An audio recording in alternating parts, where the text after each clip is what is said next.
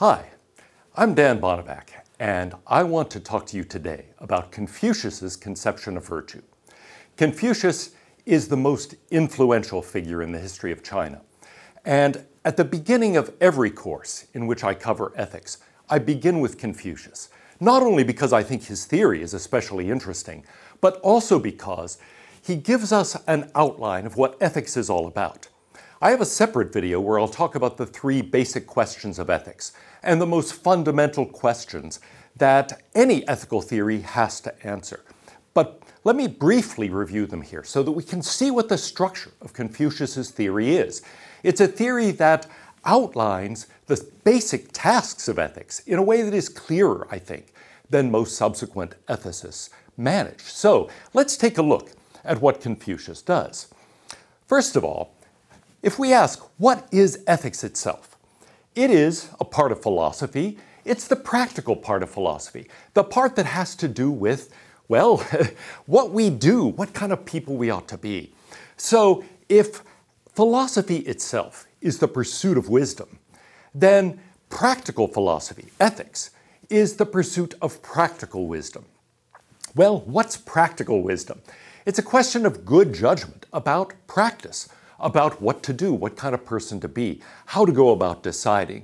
And indeed, as I see it, those are the three most fundamental questions of ethics. So if we think about that and think, where do we need help in pursuing good judgment? How do we attain good judgment? And about what? Here are those three basic questions of ethics. First of all, there's a question of character. What kind of person should I be? I can ask big picture questions about who I am, who I ought to be, what kind of person I want to be, what kind of character traits I should develop, which ones I should avoid, what are character strengths, what are character weaknesses that I should try to overcome. A second question is a question of action. What should I do? I face a particular problem, or I'm thinking about making some big decision in my life. I think, what should I do? Or are there things that I should really avoid doing? Ethics helps me decide. And the last question is, well, how do we do that? How do we decide when we're faced with hard questions, or for that matter, even easy questions about what to do or what kind of person to be? We generally think, for example, that we should be honest rather than dishonest. How do we go about deciding in a particular case, though, whether in this case we really need to tell the truth or whether it would be better to tell a lie? Some ethicists are going to say it's always better to tell the truth. Some will say, well, I don't know, sometimes the truth might be awfully damaging and there might be no benefit to learning the truth. So how do we face questions like that? How do we go about deciding? That's an ethical question too.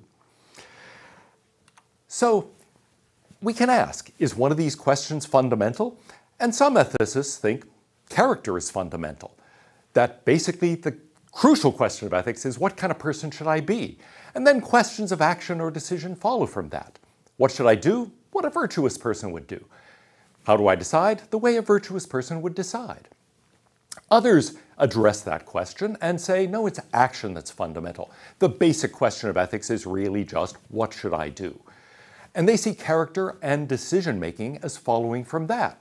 And so it's very easy to explain. I should be the kind of person who does what he ought to do. And I should decide in a way that reliably produces the right outcome and tells me the correct thing that I ought to do. We could have a different approach. We could say, no, it's decision that's fundamental. And so action and character follow from a technique of making ethical decisions. A lot of modern philosophers tend to approach ethics that way. Then, what should I do? Well, whatever the right method tells me to do. What kind of person should I be? I should be the kind of person who uses that method, who decides in the right way. And so all of those are plausible approaches that people throughout the history of ethics have taken. Some identify some fourth factor and say, well, actually action and character and decision all follow from that fourth thing. Now, people have proposed different candidates for that fourth thing. Some think it's a question of God. So, for example, I should do what God wants me to do. I should be the kind of person God wants me to be, and so on. Some say, no, it's a question of human nature. I should act in a way that's in accordance with deep tendencies in human nature. Some say it's a question of natural law and the system that governs the universe that includes ethical norms. Some say it's a matter of evolution and it's a question of survival. I should become the sort of person who can survive, who can thrive, who can be evolutionarily fit, and so on. All of those are possible answers. But there's another option, which, as I see it, is Confucius's option. It's a pluralist approach to ethics that says, actually, all of these are important. We do have to decide on questions of character. What kind of person should I be? We have to answer questions of action and give guidance about what to do. We also have to tell people how to face decisions. How do I decide what kind of person to be or what to do? In easy cases, in hard cases. Those, as Confucius sees it, are independent questions. They are three different components of ethics. They have something to do with each other. It would be odd to say I'm the kind of person I ought to be, but I'd never do what I ought to do. So there are links between them, and as we'll see, he develops a number of those links. But they're not the same question, and none of them reduce to the others, and can simply be derived from the other questions. Well, let's talk some about Confucius himself. As I mentioned, he's the most influential person in the history of China. He lived from 551 to 479 BC, and so was part of the thinkers who thrived during what is known as the Axial period. Confucius, founding Confucianism. Lao Tzu, founding Taoism. A variety of other people. The Buddha, for example, founding Buddhism, or Mahavira, founding Jainism. And so Confucius is writing at a time when a lot of things are happening around the world. Intellectually, there are lots of movements of people. China itself is in turmoil. It's divided into many different states. Later, there's a period known as the Warring States period. He is a little bit earlier than that, but as you can see, things are still very much divided. He's a native of Lu, and he travels throughout the area as a diplomat for a while, trying to get people to live together peacefully and eventually to unite and to adopt his principles. It doesn't quite work out that way. In any case, the record of his teachings is in the 5 classics of Confucianism, the most influential of which is the Analects. The Analects, according to legend, were written down by Confucius after he retired. Most people think they were actually compiled by students and students of students some years later. In any case, Confucius did establish a huge reputation as a teacher. He taught as many as 3,000 students during his time, and many of them went on to prominent careers. Confucius himself was born into a noble family, but his father died when he was 3, and so he grew up in poverty. He was somebody who really developed, you might say, his own way of doing things, working at first in sort of trivial jobs, and eventually becoming a revered teacher. According to Confucius, there is no fourth factor to look for in ethics. We can't look outside humanity for something like evolution or God or human nature or something else to establish the foundation for ethics. One of his students, Zikong, said, "We may hear the master," that is Confucius, "on letters and culture, but we may not hear him on human nature and the way of heaven." It's not to say he thinks human nature is irrelevant, or the way of heaven, i.e. the divine, is irrelevant. He talks about it at certain points, mentions it. But he doesn't really think it can be known, and so he doesn't see it as something that can provide any kind of foundation for answering questions like, what kind of person should I be, or what should I do? Instead, we have to look to humanity itself. We have to think about what we are like. Here's what he says at one point when people ask him about serving the spirits, in other words, about religious obligations. He says, if you can't serve men, how can you serve spirits? Qi Lu added, I venture to ask about death. Confucius answered, if you don't know about life, how can you know about death? So we have to look inside. We have to look at ourselves and at the way in which people live together. He says the value of the way, that is to say the right way to live, ethical truths, depends on man. The value of man doesn't depend on the way. It's not something coming from outside onto us. It is something that we develop as ways to live together. So it does have independent components. There are questions of character, questions of action, questions of decision. What kind of person should I be? What should I do? How do I decide? And Confucius develops components of his ethical theory to answer each of those questions. So it has a kind of tripartite structure, actually in two different senses, as we'll see. One of them, he gives us a theory of character, of what he calls Ren, usually translated as virtue, but also it's a bit more specific. I'll talk about that in a moment. He also talks about the question, what should I do? The question of action. That's summarized in his theory of Li, or propriety. And then the question of how I should decide. That is the part of his theory where he talks about Yi, that is to say, righteousness, piety, doing the right thing for the right reason, deciding on the basis of the right kinds of reasons. So those are the key concepts of Confucius's ethical theory, and they add up to what he refers to as the Tao, the path, the way, the right way to live. So the right way to live includes questions of what I ought to be, what I ought to do, and how I ought to decide. It's not reducible to any one of those. It includes all three of them, and all three are required for me to understand the right way to live. That includes the right way to build my character, the right way to act, and the right way to go about deciding. I want to turn to each of these in turn. So let's take a look first at his theory of Li, of propriety, which is his theory of action, answering the question, what should I do? Well, what I should do here is actually a rather broad question. It's a question of propriety, as he puts it. In other words, I need to do what's appropriate. And before we go on to the details of that, I want to point out that this is actually an approach that differs from a lot of Western approaches to ethics. We tend to think of morality as something pretty specific, and a huge amount of what you ought to do is actually independent of that. When Confucius talks about propriety, he means something broader. What do I have in mind? Well, how do you behave in all sorts of social contexts? It's a question sometimes of ethics. Yeah, you shouldn't do plainly unethical things, but there's a lot more to it than that. Some computer scientists have talked about scripts, or schemata is the psychological term, for these ways in which you behave in certain kinds of situations. And Confucius means to include all that. Appropriate behavior is moral behavior, but it's also socially appropriate behavior. So, for example, we can talk about what is legitimate behavior in a classroom, let's say. And you're expected to behave in one sort of way in a classroom. There are different rules about behavior that's appropriate in a movie theater, for example, or in a restaurant. Remember those? Or in a bar, or this is a photograph, a real photograph of UT sorority sisters in 1945 inside a dorm room. I assume that nothing much has changed. Anyway, there are different things that are expected and appropriate in all of those different settings. A football game, again, a different set of expectations.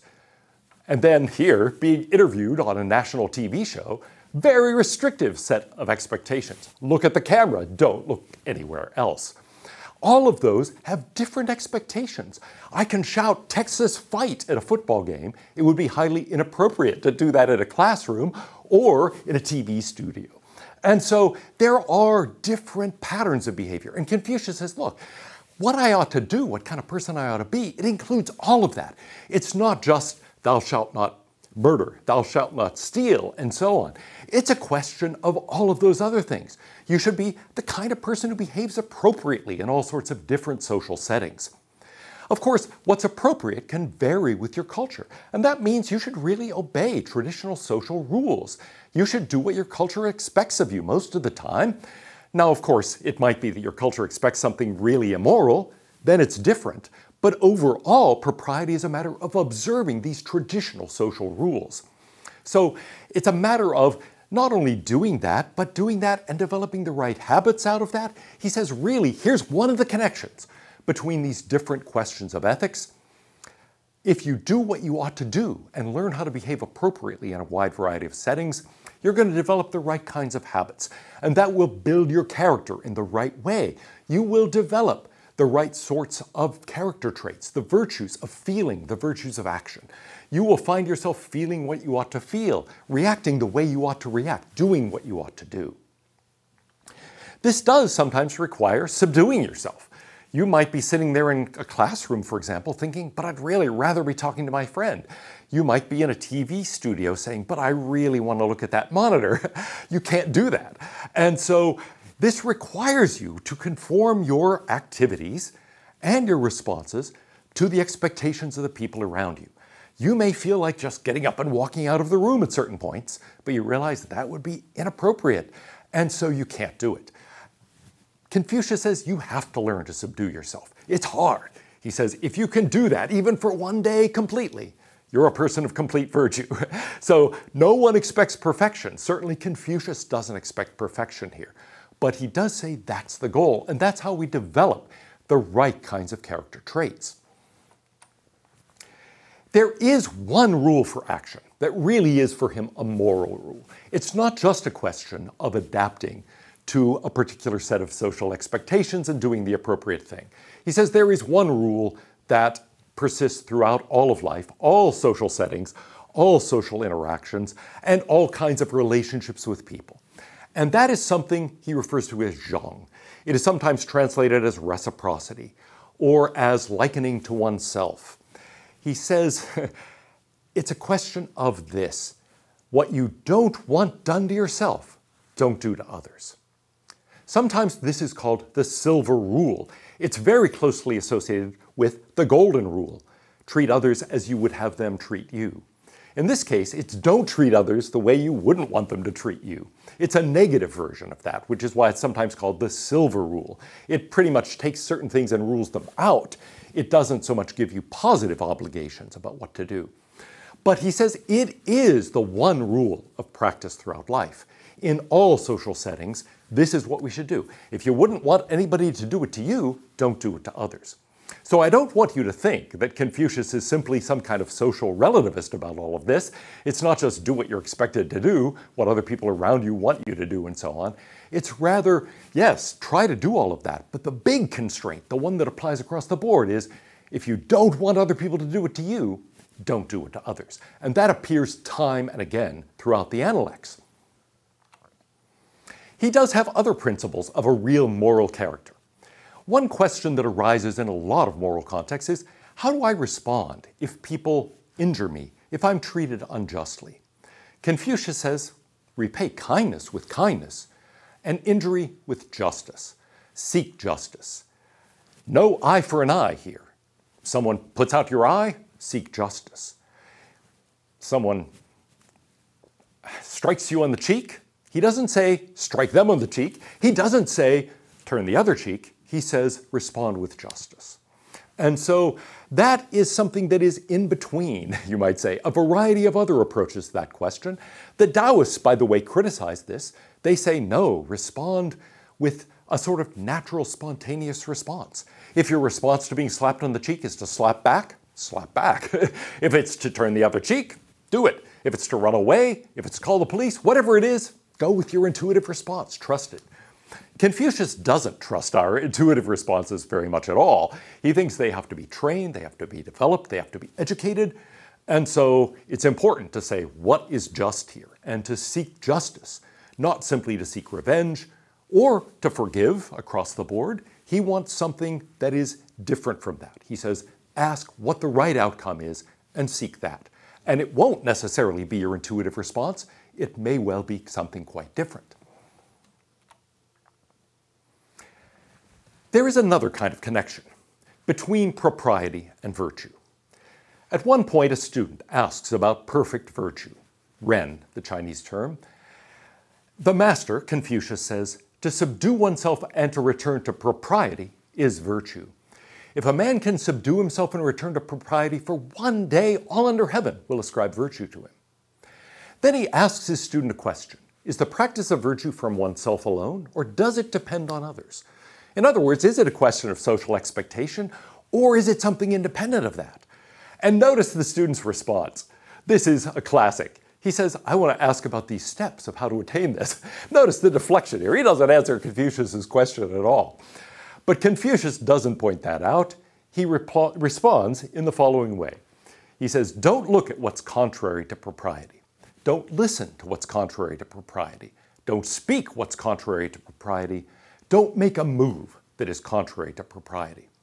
So in short, he's saying, here's how you develop virtue. You learn to restrain yourself, to not look at what's inappropriate. Don't listen to it. don't speak it, don't make a move that's inappropriate.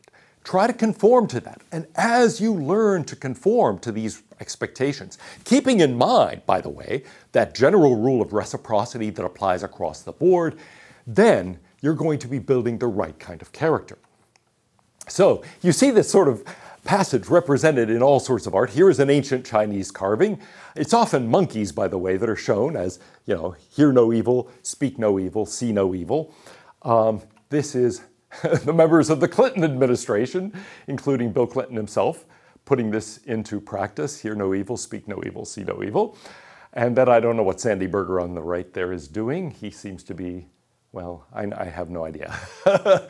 But anyway, that is in general Confucius's approach to the question of what should I do. I should observe reciprocity across the board, but otherwise I should conform myself to appropriate expectations.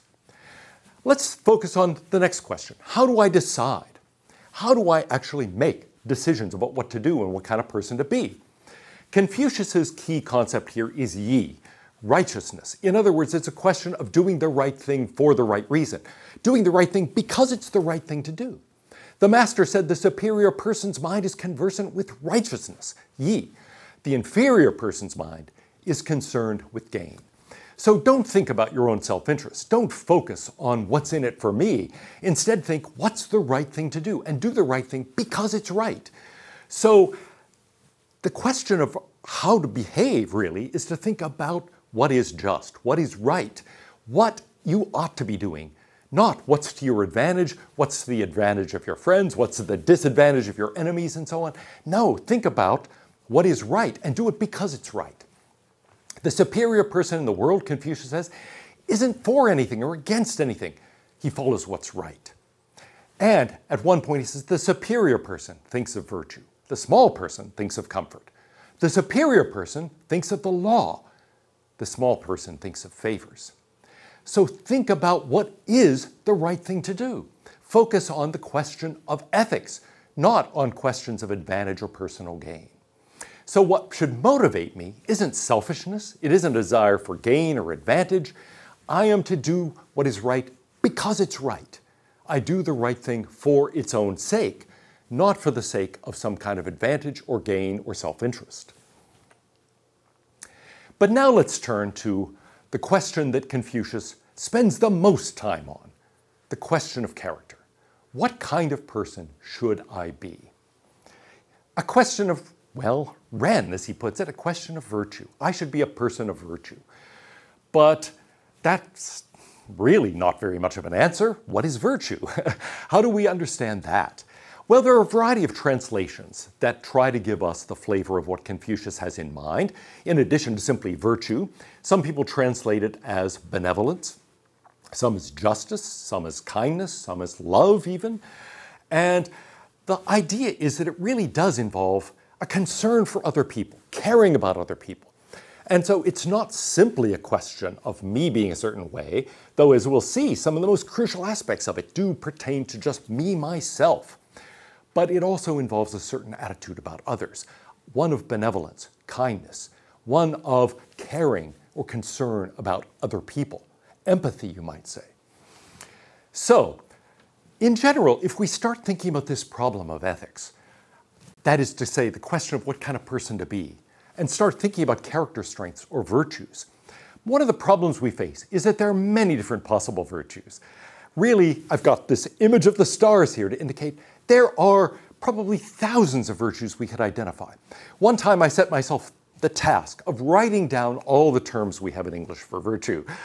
After 45 minutes, I gave up. I had about 250 things on my list, and I realized I'm not done. I can keep going and going. And then, of course, there are all the virtues that other languages identify that we don't even have terms for in English. And so you could go on to thousands of virtues if you kept a complete list. So what is it to have a theory of that? How do we pick out a few of those stars, a few of those character traits as really the most central? How do you have a theory of any of this? In astronomy, you have a theory that tries to describe the laws of the stars. Is that our task? Do we try to develop the laws of these character traits, of virtues? Do we instead say, well, here are some that are really the most important, that are really central in some way? But what does that mean? So that is one approach. We could say some virtues are really central, but we might mean a bunch of different things by central.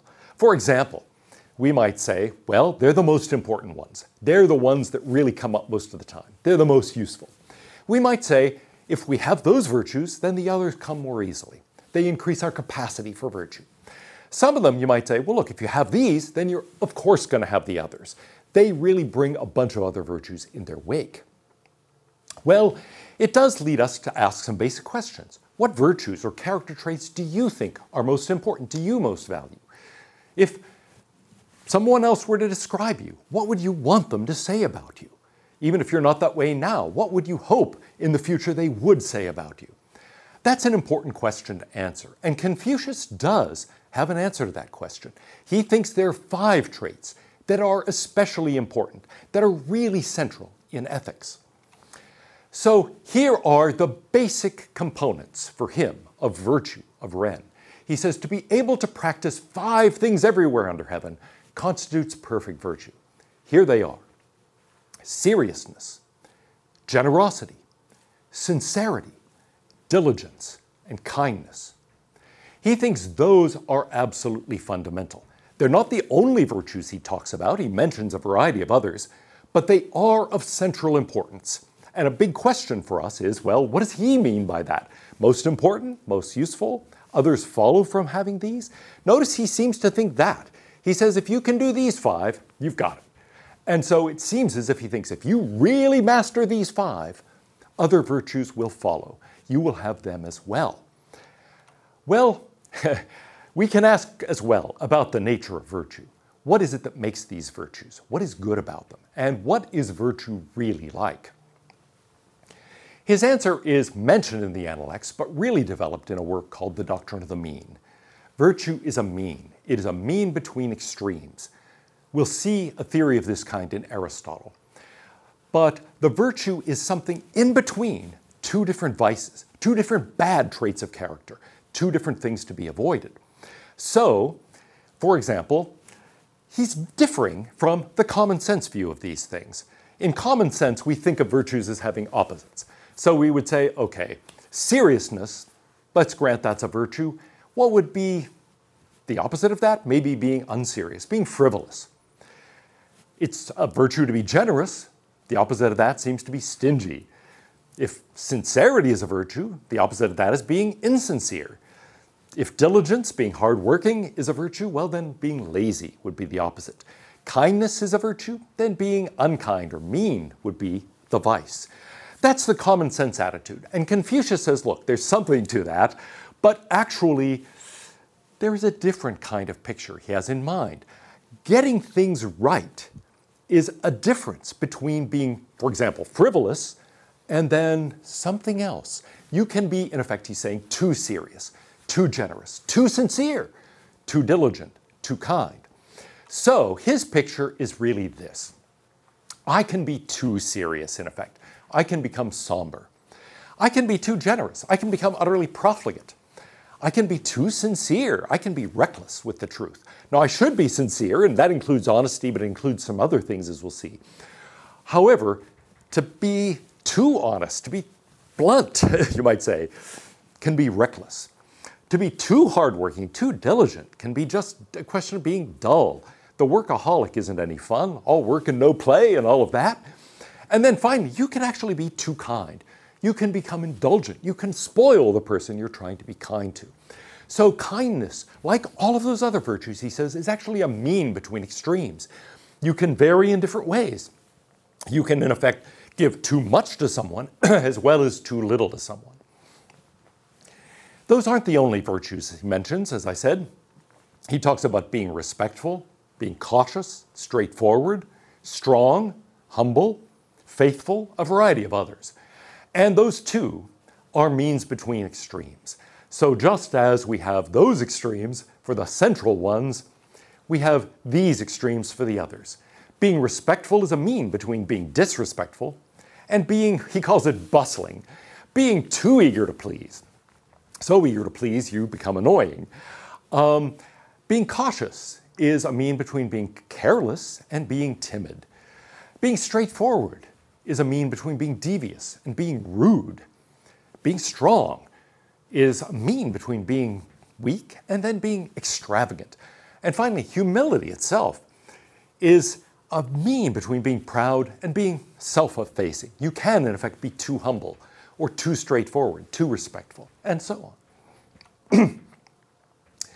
Now, an interesting question arises, which I'll leave you with. Can you be too virtuous? Can you have too much Ren? Surprisingly, he says yes. You might think the opposite of virtue is vice, and that's all there is to say. But Confucius says not so.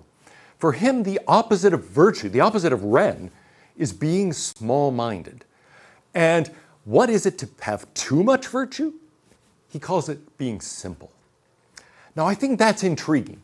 Most philosophers have thought, you can't be too moral. Morality is doing the right thing. You can't do too much of the right thing. But Confucius says, actually, you can. You can become simple in your way of dealing with things. What would be an example of that? Maybe somebody who is so dedicated to their conception of morality, they become annoying. I tend to think of Lisa Simpson on The Simpsons TV show as a good example of this. At one point, Homer, in fact, says she's so moral and complains about it. And Confucius would be sympathetic. Yeah, you should be moral. You should be concerned about what to do. But on the other hand, you have to live your life. And so Confucius would say you can be too moral, just as you can be too serious, too generous, too kind, and so on. You can become so obsessed with morality that you forget about the complexity of life. You can forget that there are a lot of other people around you. There are a lot of things you care about. And so Confucius doesn't want us to be one-dimensional in our moral thinking. He wants us to be multidimensional, not only in recognizing that character, action, and decision are three different components of ethics, but also in realizing that in ethics, there are a lot of different virtues we care about, and there are a lot of different situations of life and concerns of life we care about. We should not become so obsessed with a moral vision that we forget everything else about what's important in living. So for Confucius, ethics itself has its place. It is not the queen of all of these, you might say, conceptions of what we ought to be doing. Instead, it's one among a variety of others. Yes, I should be concerned with questions of what kind of person I should be and what I should do and how I should decide. But I should also think about life in a broader way. That's one crucial set of questions. It's not the only one, and we mustn't forget that.